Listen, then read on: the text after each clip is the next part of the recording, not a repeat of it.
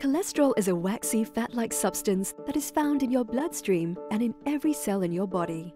The cholesterol present in your body comes from two sources. The first one is your body as it naturally produces cholesterol, and the second is from the food that you eat.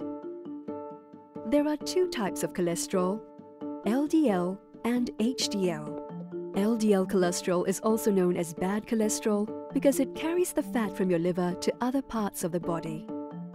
It tends to form fatty deposits on the artery walls and causes the arteries to narrow.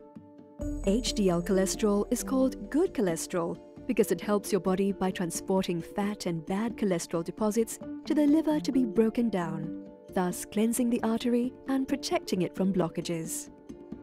Good cholesterol is HDL cholesterol. It protects against the heart disease. Bad cholesterol is LDL cholesterol. It damages the blood vessels, causing heart disease. You can lower your cholesterol by taking more fruits, vegetables, oatmeal, nuts, and choosing food that is rich in plant sterols.